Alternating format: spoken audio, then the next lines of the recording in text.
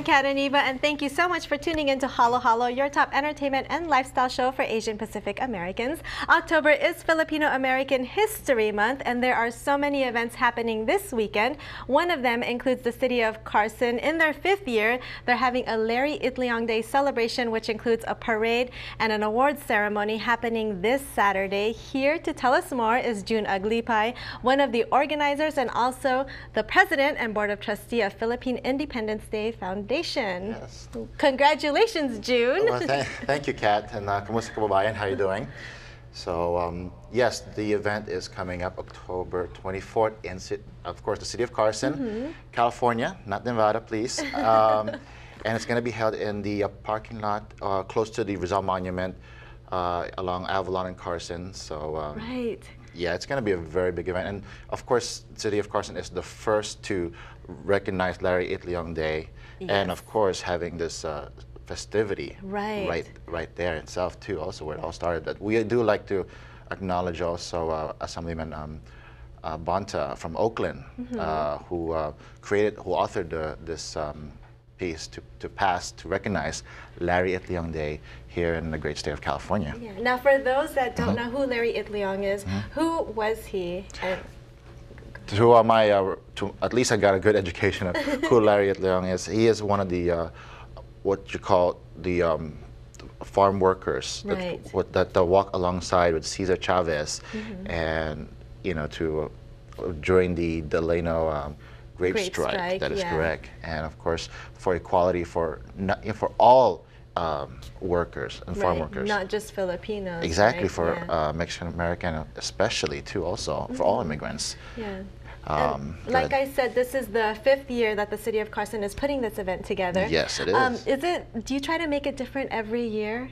Oh, no? Every year is always different. I mean, we still implement a lot of festivities, such as we do have the Philam's Got Talent. We do have the parade in the morning, which kicks off the festivities. Yes.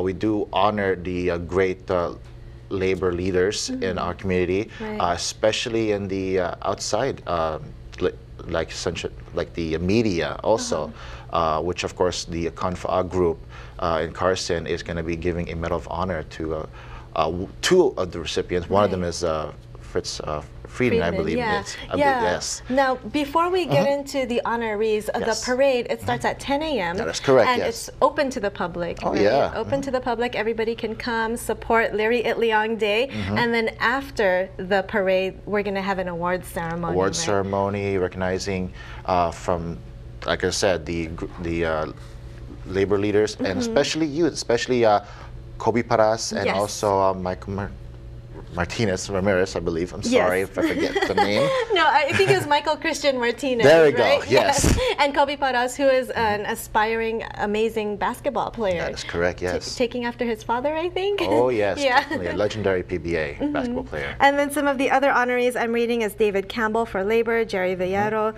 Franco Arcebal, and like you said, Fritz Friedman and Dean Devlin, who are huge in the Filipino entertainment industry. That's correct, yes. Now, where is the award ceremony going to take place? Definitely, like I said, it's going to be right in the Carson Civic Center parking lot plaza where the Rizal Monument is at, which we also had our early this month, the kickoff for the Philippine American History Month, honoring also Rosie Banez, who gave a speech, a very magnificent speech, to really kick off this Philippine American History Month. Right.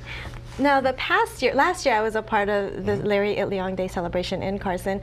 There was a ton of entertainment as well. Yes, is there going to be entertainment this year? There's always a ton of entertainment. Of course, we do have the Film Got Talent.